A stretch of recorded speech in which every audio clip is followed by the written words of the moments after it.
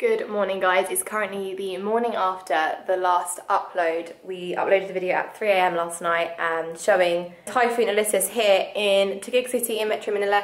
If you're new around here, that's where we're based. And I just wanted to pick the camera up today with a few more updates. You know, there's been some devastation, some horrible devastation to people's homes, to been flooding. There's been some really horrible things happening overnight. It's still raining now, but I believe the actual eye of the storm, I'm just going to go on windy.com, which is the site I use to track it. You can see here, it's actually already passed through. It's now actually off the coast of kind of the Zambales area. It's been through the kind of Alaminos area. We've got some friends that live by Alaminos, and on their Instagram stories I was seeing trees and things falling outside there where they live. We really do hope anyone watching this video is okay. Please do use the comments below to share any information you have that might help somebody. But again, I'll say it again, we're not a news channel. Please take everything we say with caution, as it might not be 100% truthful, but we just read some sources that we find on the internet, on Twitter and things like that. So something that I have just read, I'm going to go on the balcony in a second and show you guys how it's looking out there, but something I have just read is in Pasay City, there's a cargo ship that hit a seawall of Mall of Asia by Manila Bay. So there was, I'll just read it here, a cargo vessel struck the seawall of a mall in Pasay on Thursday morning after the waters of Manila Bay swelled due to heavy rains and violent winds brought about by Typhoon Ulysses. So I'm going to show a picture now. I honestly can't believe this. This is like huge, like crazy really. And so you can really see it here in these photos. It's this huge cargo ship. There's a ton of people around it now. This was less than an hour ago that I'm getting this. How do you fix that? I really don't know. I've also seen on the news that the Manila Dam is on red alert and it's very close to flooding. Cabanatuan at around 6 AM today, completely destroyed. Look here. And Barangka in Marikina City, a video. It's properly flooded. People are literally swimming, and some areas in Rizal as well. This is San Mateo in Rizal. There's a little dog stuck on this roof. I believe I saw on Twitter that the dog was rescued already. Marikina City seems to be one of the worst hit areas. There's really bad flooding there. Lots of people needing rescue, elderly people, minors. More than 15 families, including 10 kids, are jumping off a roof due to heavy flooding in Marikina City.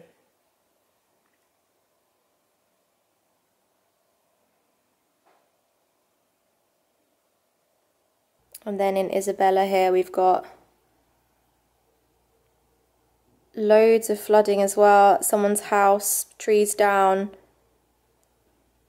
Awful. So this is also saying that 3.8 million Manila Electric Company customers will have no electricity for an undetermined number of days after strong winds and rains from the typhoon knocked down power lines and toppled electricity posts in the company's service areas. So I know a lot of people now have no electricity, and it seems this might be going on for longer than expected because of the power lines.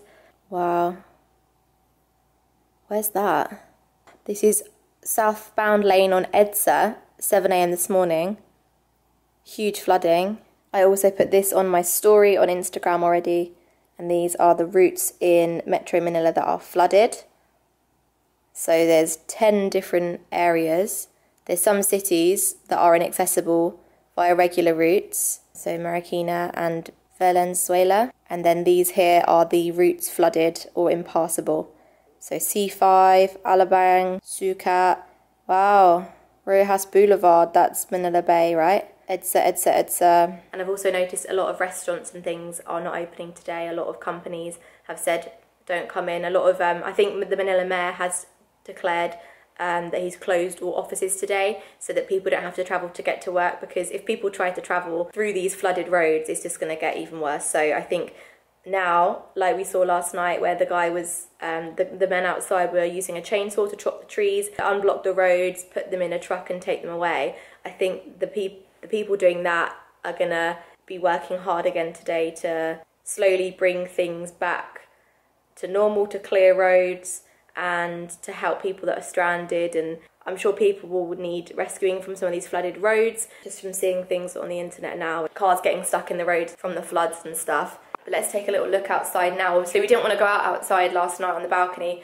It was dark anyway, we were just trying to film from our window, but it was super windy. I've got a plant just here, and that's like my guide at how windy it is, and it was going absolutely crazy. So I didn't really want to go outside last night. It is not advised to, but we're gonna head out now. Oh, it's very bright out. Oh my God.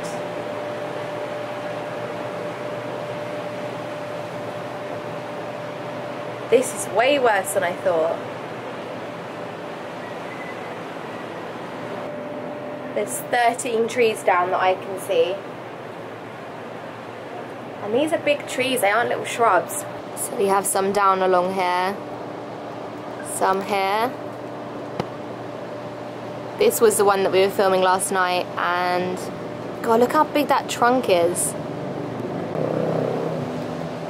That would have taken some wind to pull that over, that is crazy. There's a lot of debris and leaves and things in the road. This tree is kind of knocked over slightly, it's not quite down.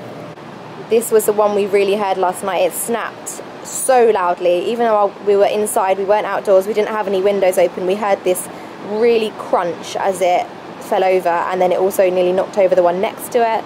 Then this one here has half been knocked over.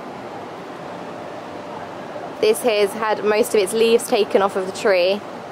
And I think over here we also have a lot of fallen trees, you can see, I think. But I'm not going to go out and look.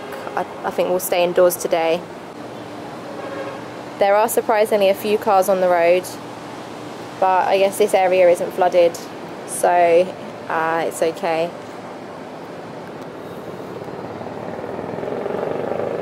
And just generally the weather, it's got these strange darker clouds again, which we always seem to get when typhoon's here. It's like a white sky with darker clouds in front.